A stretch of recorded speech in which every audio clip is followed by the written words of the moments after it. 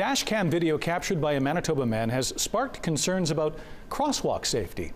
When a woman was trying to cross a busy road in Selkirk and vehicles weren't stopping, one driver was so frustrated he took matters into his own hands. And as CTV's Josh Crabb reports tonight, he now hopes his actions can help change driver behavior.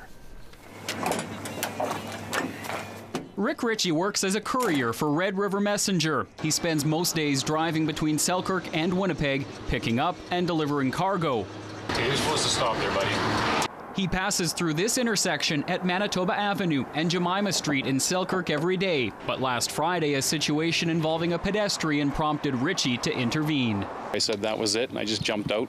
As he pulled up to the marked crosswalk with his dash cam activated, Ritchie stopped for a pedestrian trying to cross the road. The video shows other vehicles failed to do the same. Wearing a reflective vest, Ritchie eventually got out of his vehicle and started waving at other drivers, trying to get them to stop so the woman could cross. Why did I jump out? Well, because she was going to get hit. At least I got stripes. That's scary, but kudos for that guy for making a scene. Selkirk resident Rachel Godden lives nearby and walks across the road every day. She was shocked to see so many motorists drive past the pedestrian without stopping, but Godden says sadly she's not surprised. It's just very dangerous because you go to cross the street and you don't know if someone's going to stop for you even, and there's a crosswalk right there, so they should, right? Selkirk RCMP Staff Sergeant Jared Hall watched the video and says the vehicles should have stopped. He says officers will be stepping up patrols in the area. It certainly is something we've talked about and something we have a little more focus on.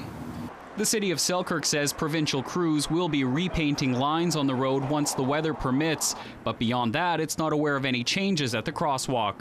I'm not sure that it's a visibility thing. I think it's just, again, it's just familiarity with the rules of the road and making sure that when you see a crosswalk sign, it is mandatory to stop and allow the pedestrian to cross.